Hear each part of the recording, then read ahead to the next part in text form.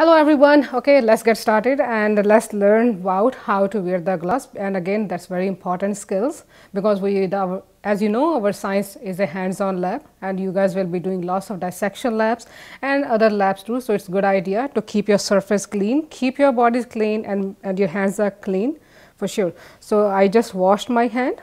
So I'm going to take out the gloves from the box here and I'm going to tell you that how to put it on.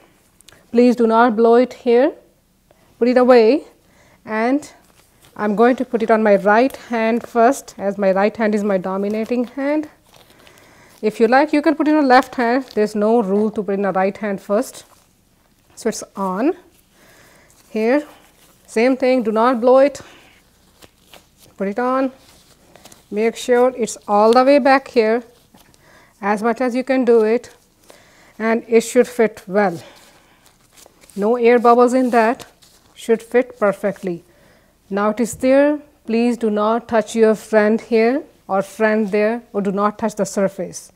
This is for you, for your protection. Do your experiment and take it off after and dispose it off after your experiment. So let's see how you do it. So my gloves are here. So I'm going to use my thumb. Look at there. Put it here, just my thumb,